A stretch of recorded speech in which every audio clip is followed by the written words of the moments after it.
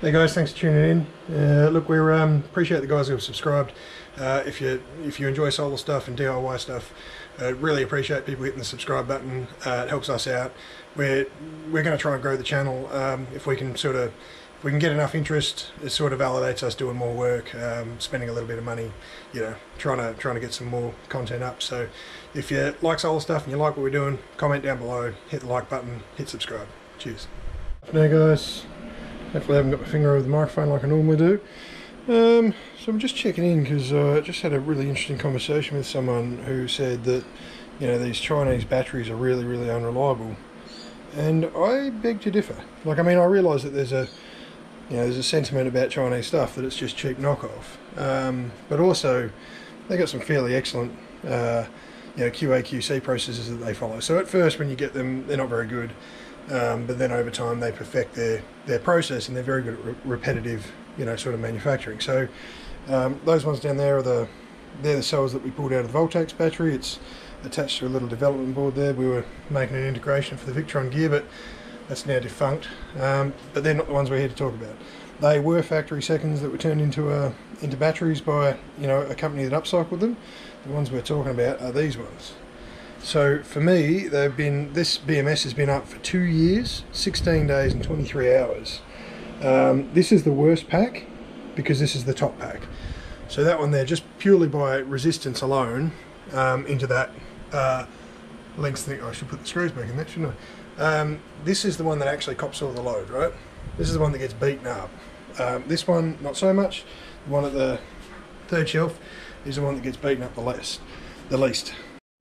So yeah, the battery's full, and we're just tapering off, right? So the only charge that's going into it at the moment is the balance charge, and we've got a cell difference of 0.093 volts.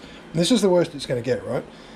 So we're at 0.584 on the most full battery and 0.5 on the least, right? It's just jumped into 0.5. That's good. That's not bad. You're going to see the most cell indifference at the very top of charging and the very bottom. So the cell that has the highest internal resistance is probably the one that's going to lag behind and need the most current. It's not obviously going to get any more current than any other battery, so you expect that one to lag behind, which is what we're seeing, right? There's always one. There we go. This one's even better. So this is shelf 2. It's been on for 2 years, 16 days. Oh, sorry, 2 years, 1 day, 16 hours. Right, and it's got a cell voltage difference of, what's that say? 0.018 at the moment. Right. Lowest cell is 3.57 at the moment, and highest cell is 3.587. So that's excellent. I think if you don't beat the shit out of these batteries, they're actually really good. We don't ever get anywhere near the fucking sides of this. So this one is the third shelf, the best shelf as far as cell difference. It's currently at 0.006 volt cell difference.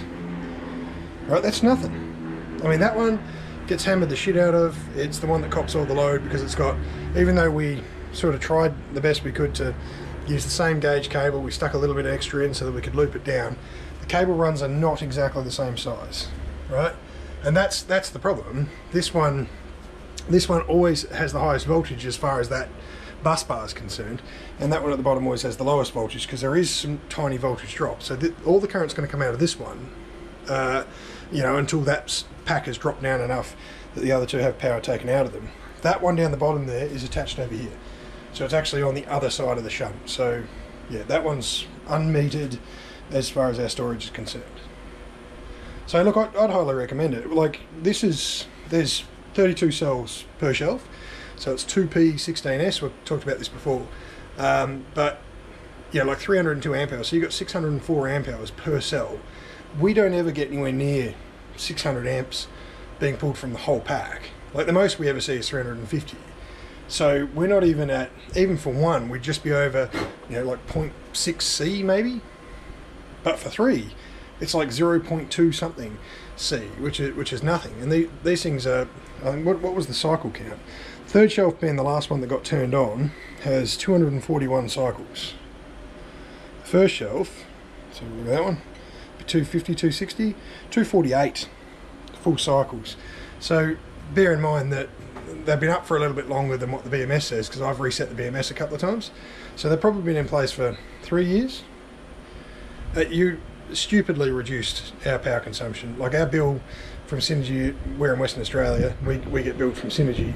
As we move circuits off the house onto this, like those circuits have disappeared from our bill. Our house has a 5.5 kilowatt system that sends back power to the grid, so we don't get bills. We just generally don't get bills. Everything else in the house, all the other circuits that have been moved off the grid and moved onto the standalone system, we don't pay for that power anymore. These things, this rack was 21 grand Australian. When I say the rack, I mean the cells in the rack. We had to build the rack, so I'd say 23,000 total. I've done a video of it in the past. I'll pop it up. But yeah, this has saved us a fortune, man. And cheap Chinese, it'll catch fire. No, these are lithium iron phosphate. They're not lithium iron. I have got a lithium ion battery I've got to work on, and to be honest with you, it's scaring the shit out of me. But yeah, look, these things are relatively safe. So you know, for the guys who don't know, who are saying, oh, you're going to burn your house down with these things, you will not burn your house down with these things. Like, if you do it yourself DIY, there's definitely some risks there, but you know, like the batteries, as long as you take care of them, you don't beat the crap out of them, they're fine. Now, I wouldn't leave the rack open like I've done. I really need to put a door on my shed, like there's dust blowing in and whatnot. I've got to periodically come through here and remove debris, you know, and all that stuff. That is a risk. I should be concerned about that, but the batteries themselves are not. The battery chemistry is fairly safe. So anyway, look, I'll leave it at that. I sort of just wanted to respond, just for the sake of it. People are saying, oh, you'll get 6 months out of them when they die. You don't get 6 months out of them. Just take care of your batteries. Observe the discharge limit. Don't try and overcharge them. Don't try and discharge them too much. Like, so many people go, oh, you can discharge them down to 0. I wouldn't do that. Like, yeah, they're better than, you know, flooded lead acid batteries. But yeah, discharging them all the way down to 0 is going to cycle them more regularly, and you will deteriorate them faster. At the rate that we're going, these things should last forever. Now, purely from industrial manufacturing, you know, errors in the manufacturing chain, they're not going to last forever. We all know that. There's little imperfections in them that are slowly but surely cascading out of control, and eventually I'll have to replace cells. Bear in mind we've already replaced one of those ones at the back there. Yeah, so look, I think they're right. It's you know, we're 2 years in, closer to 3 years in really, and they're still going strong. We charge them with as much current as we possibly can, so these cables are good for 290 amps. We can sometimes get little bursts of 320 amps, and these things just don't bat an eye at all, man. The problem that we're facing now is the bills have gone away. Our stress about paying more on the power bills has dropped down. Kids are starting to develop bad habits. During summer, we're looking for places to use the power, so people start using appliances at night, all that stuff. If you were genuinely off-grid and you didn't have the grid to fall back to, you'd really want to keep that under control. Fortunately for us, we've just got a changeover switch. We can switch back anytime we like. But anyway, yeah, that should cover it, I think.